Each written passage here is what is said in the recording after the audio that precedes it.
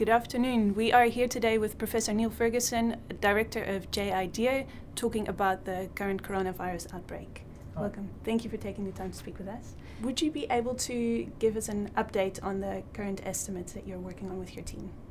So the main things we're working on currently are trying to get a better handle on really how lethal this virus is, what threat it poses to the human population. It's a difficult thing to do in an epidemic because just simply looking at how many people have died so far versus how many cases there are tells you very little. It takes quite a long time often for somebody from being diagnosed as a case to actually whether we know they're going to live or survive the infection. And so we're trying to correct for those factors. In terms of looking at the overall scale of the epidemic, we're getting kind of firmer estimates. What we can say is the surveillance ongoing in China is probably picking up, if you think of all infections out there being a kind of pyramid, it picks up the top of the pyramid, the most severe infection. We think probably 10% or less of all infections in China are being detected at the current time. The next tier down is really what's being detected overseas. There we think sensitivity is somewhat higher, but still we may be only detecting maybe a quarter of all infections at that level. Lots of people will be entering, the borders are porous, countries won't be detecting every case coming in. Right. Would you be able to say anything about forward projections of where the current outbreak is going? Well, in terms of where we think the current outbreak has got to in terms of scale, we estimate that maybe up to 50,000 new infections a day occurring in China, which is obviously much larger than the official case numbers. So it's going up all the time. So the forward projections depend really on the effectiveness of control measures. We think the epidemic is roughly doubling in size about every 5 days at the current time. It's hard to evaluate how effective controls are, but there's limited evidence of it slowing in China. Under that scenario, the epidemic would really follow a natural course, probably peak in its epicenter, Wuhan, in around a month's time. Some uncertainty around that, and then maybe a month or two later in the whole of China. The rest of the world will see epidemics at various times after that, depending on how well connected they have been in the past few weeks, how many travellers have come to them who are infected from China itself. As to the overall effectiveness of control measures, it's hard to evaluate. If there's a lot of community transmission going on, and we think there probably is, it would be very hard to control this epidemic in the same way as, for instance, we controlled the SARS epidemic some 15, 20 years ago. Would you be able to explain how the mathematical modelling that your team is doing can inform policy and government response?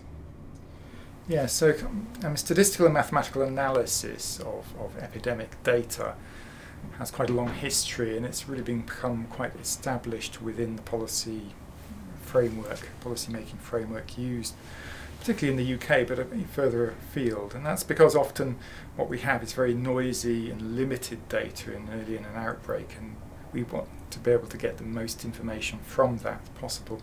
So advanced kind of statistical modelling and then later kind of mechanistic transmission modelling can be useful in doing that. So simple questions we try to answer is, how transmissible is a new pathogen? How long has it been circulating?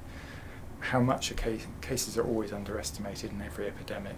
Surveillance is never 100% perfect, so how large is the real epidemic?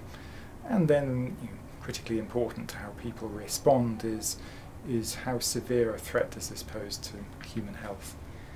Would you be able to explain a little bit about the uncertainty ranges around the estimates that you report?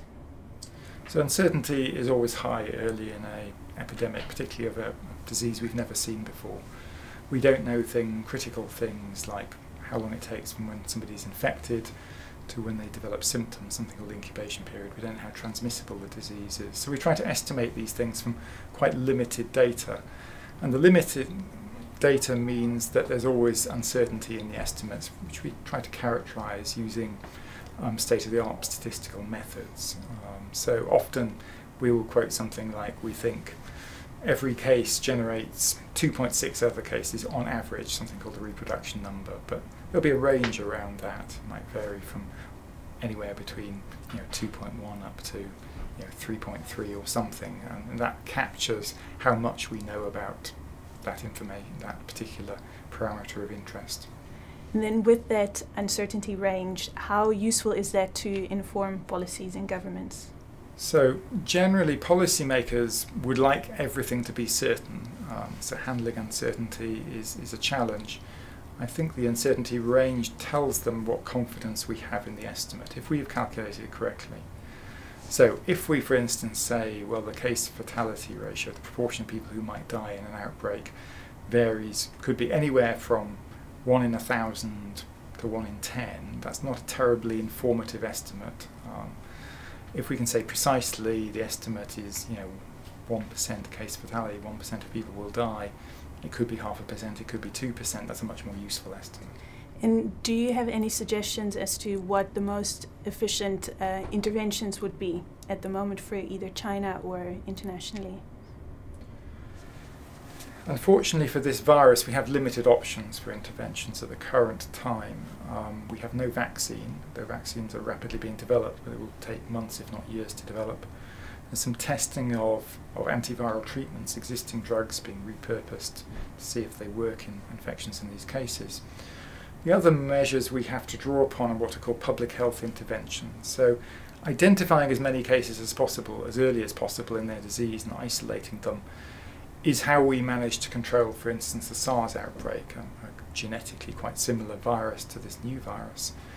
Whether those measures will be as effective in this case remains to be seen. This virus has a much wider range of severity of symptoms. Quite a lot of people being infected may just have quite mild respiratory disease, might not even seek healthcare for it. If those people are transmitting, then it will be very hard to stop transmission overall. So the next few weeks will really tell us about the likelihood of control measures working. So in terms of interventions, the Chinese have been throwing everything they can at this outbreak for the last certainly 2 weeks. In terms of what might work, that critically depends on who is transmitting infection and whether the people who are responsible for most onward transmission are being identified and isolated early enough. The Chinese are currently focusing on identifying severe cases and isolating those. It's unclear whether the mild cases left in the community, and we think that's the majority of cases, are still sustaining the outbreak or not. We'll know more in the next couple of weeks. At the moment, we can't see much evidence of the epidemic slowing down. There have been few fatalities outside mainland China. Would you be able to explain why that is, why we see that difference with the fatalities that we see in China? So, looking at the severity of an epidemic and working out how many people might eventually die from it is very challenging.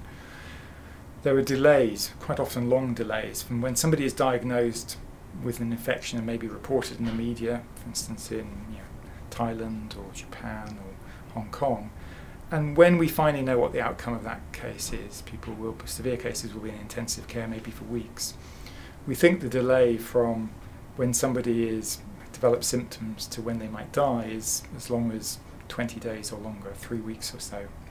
So the fact we haven't seen many deaths in travellers, we've seen 2 so far, cases detected outside mainland China, is not terribly reassuring. We wouldn't have expected to see very many so far because of those delays in the system.